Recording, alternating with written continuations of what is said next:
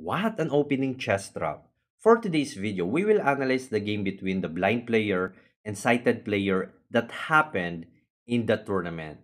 Arjo, the blind player, used an opening trap against sighted player. Unfortunately, the sighted player fell into it. So let's go and analyze. So playing white is Arjo, the blind player, and playing black is the sighted player. E4, C5, Sicilia, knight F3, knight C6, and here Arjo went to move C3. The idea, of course, after D4, C takes, white will have a very strong, a very intact center pawn, knight F6 by black, and the pawn is under attack. So Arjo decided, let's go with bishop to D3. The idea is after bishop D3, bishop C2, and we'll continue the D to the D4.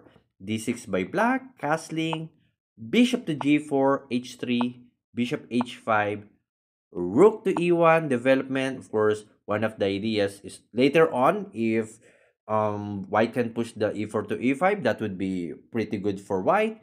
However, black early of the game committed a blunder that would give white a piece up.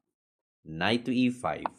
And can you spot the next move of our blind player here? You may pause the video if you're ready. Let's go. Knight takes E5. Actually, I was behind them. I was at the back and watching, and I heard the way they converse. The sighted player told Arjo, "Hey, your queen is free. Like, I gonna capture your queen." And Arjo said, yeah, that's okay. I'm giving it away." And then the sighted player captures the queen. Arjo turned his head and smiled. Like, he couldn't hold himself, but yes, this is a trap.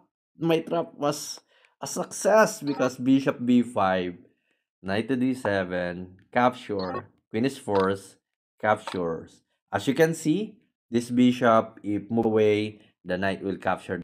If king captures, rook takes bishop, it's a piece up for white. So study opening to avoid falling into any kind of chess opening trap. Study the principle, the theory, at least the basics, and I hope you learn something from this kind of chess opening trap.